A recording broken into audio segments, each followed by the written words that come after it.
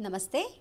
Myself Dr. Mrs. Preeti Sunil Joshi, working as Assistant Professor in Walchand Institute of Technology, Solapur. In this session of laser, we are going to study requirements for light amplification and how to meet these requirements. Learning outcomes are: by the end of this session, students will be able to state why light amplification is required and what are the necessities to meet this. These are the contents of this session. Students, in last session we have seen that the light amplification requires the stimulated emissions occur almost exclusively. So, we come to the conclusion that light amplification can take place only through stimulated emission. So, the question now is how the number of stimulated emissions can be made larger. Let us now look at the conditions under which the number of stimulated transitions can be made larger than the other two transitions. Let us see one by one. So, firstly, we will see how the stimulated emission can dominate absorption transitions. For absorption transitions, the atoms are present in the lower energy state. Such atoms absorb the energy and jump to the higher energy state. So, we can say that the stimulated transitions will overcome the absorption process if more number of atoms are present in the higher energy state. Is it correct?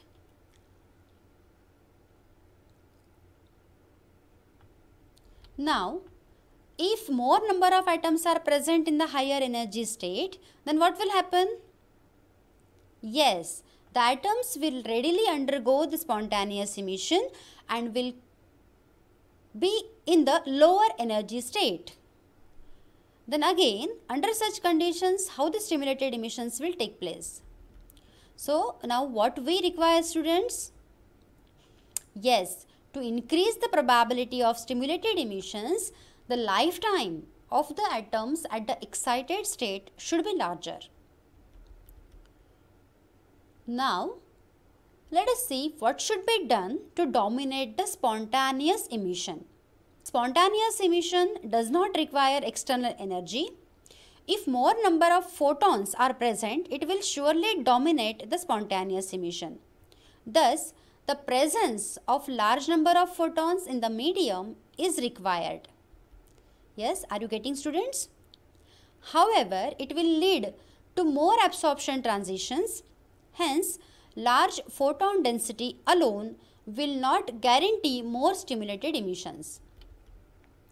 So, students, from all this discussion, we can say that for stimulated emission to occur exclusively, first requirement is that there should be more number of atoms present in the higher energy level than in the lower energy level. Then, next requirement is lifetime of such atoms should be more. That is, they should be in that state for more time. And the third requirement is large number of photons should be present in the medium. Correct, students? And if all these conditions are met, then only the light amplification takes place.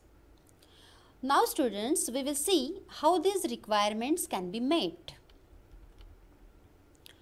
Therefore, to achieve high percentage of stimulated emission, an artificial situation known as population inversion is to be created in a medium. Let us see this in detail. When the material is in thermal equilibrium condition, means what?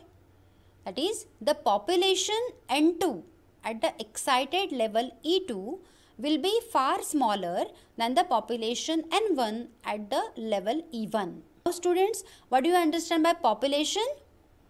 Population means it simply represents the number of atoms present in the particular energy state. So here we have considered N2 be the population of energy level E2 and N1 be the population of energy level E1. So the condition in which there are more number of atoms in the lower energy level and relatively lesser number of atoms in the higher energy level is called the normal state, or we call it as equilibrium state. Thus, under thermal equilibrium condition, N1 is far greater than N2. Now, to achieve the first condition, more number of atoms must be present in the excited state. Hence, population inversion, that is, a non-equilibrium state is created and that exists for a short time. That is, N2 will be made far greater than N1. In this condition, the population distribution between the levels E1 and E2 is inverted, and hence it is known as the inverted state. This is a non-equilibrium state and exists only for a short time. Population inversion is obtained by employing pumping techniques, which transfer large number of photons from lower energy level to higher energy level. Pumping is the process of supplying energy. To raise continuously the atoms in the lower energy state to upper energy state, it requires energy to be supplied to the system. So, the definition of population inversion can be stated as: this is the condition of material in which the population of upper energy level N2 far exceeds the population of the lower energy level N1. The students' first requirement of more number of atoms in the excited state can be achieved by population inversion. Now, an atom can be excited to a higher level by supplying energy to it. Generally, excited atoms have a very short lifetimes and spontaneously give out their energy in a few nanoseconds. Thus, atoms do not stay for a long enough time at the excited level. Even though the pumping agent continuously raises the atoms to the excited level, they undergo spontaneous transitions and quickly return to the lower energy level. Population inversion cannot be attained under such circumstances. So, in order to achieve the condition of population inversion, the excited atoms are to be made to wait at the upper energy level without undergoing the spontaneous transition till a huge number of atoms build at that level. So students, let us see here what happens. In order to achieve the condition of population inversion, the excited atoms are to be made to wait at the upper energy level without undergoing the spontaneous transition till a huge number of atoms build up at that level.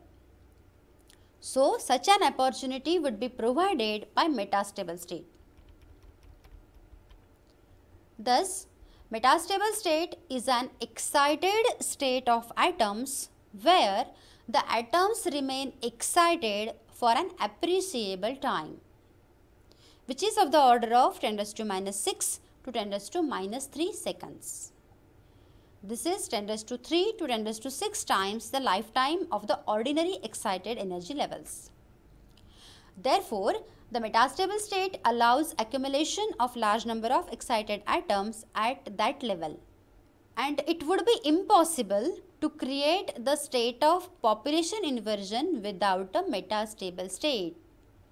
Yes students, please keep in mind, it is impossible to create the state of population inversion without a metastable state. Metastable state can be readily obtained in a crystal system obtaining impurity atoms. These levels lie in the forbidden band gap of the host crystal.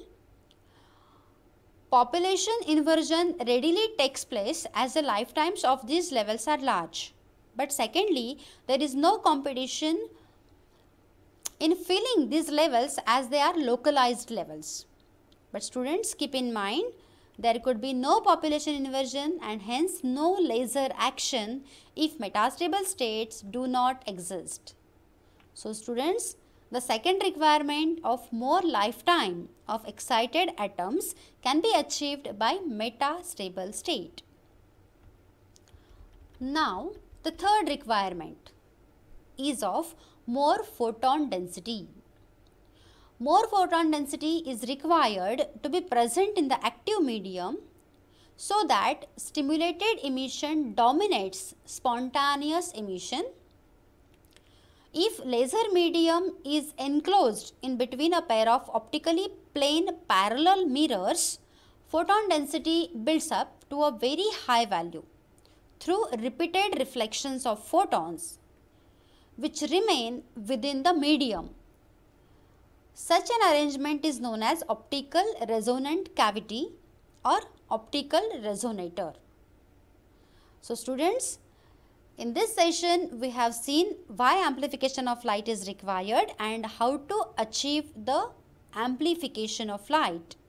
Now in the next session we will see the different components of laser. Thank you.